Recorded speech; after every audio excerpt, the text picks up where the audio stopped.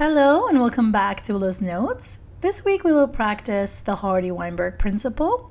We have 6 different questions, each phrased in a different way, so that no matter what question you get, you'll be able to tackle it perfectly. Today we will start with question 1. In my questions, you'll notice I say syndrome X because it doesn't really matter what the disease or syndrome or even hair color or fur color. It all doesn't matter. What makes a difference, what matters are the givens and what the question is asking us to find.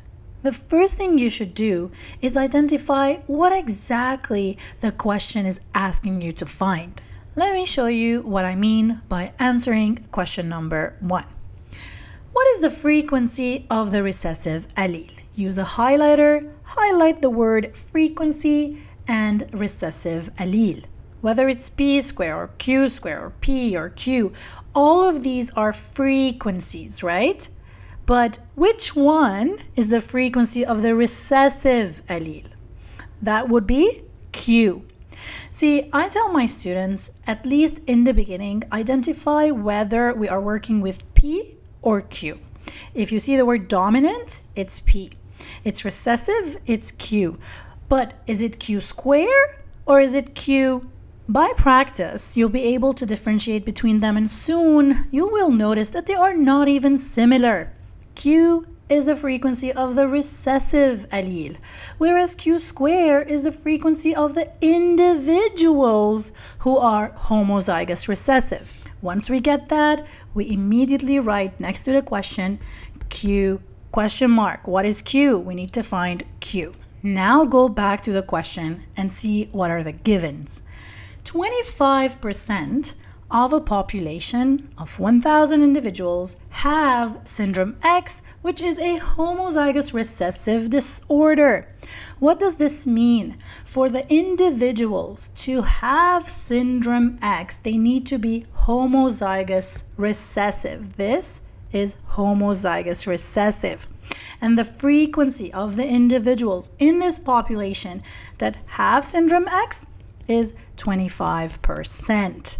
So what is our given? Our given is the frequency of homozygous recessive individuals, which means we are given Q square. So immediately write that down and say this is Q square. So let's write that neatly here. Q square is 25%, which means 0.25. And it all comes together. We have Q square, we need Q. All we need to do then, Q is the square root of 0.25, which is equal to 0.5, and we have answered the question. The reason I chose this question is that a lot of my students ask why we didn't use this number. Why we didn't use the population size, 1,000. The answer is simple. As long as we have the percentage of the population who have syndrome X, it means we have the frequency. We have the number of individuals within the population that already have syndrome X. It doesn't matter if this is 1,000 or 10,000 or even 100,000, okay? As long as 25% of them have syndrome X, at the end the frequency will be 0.25.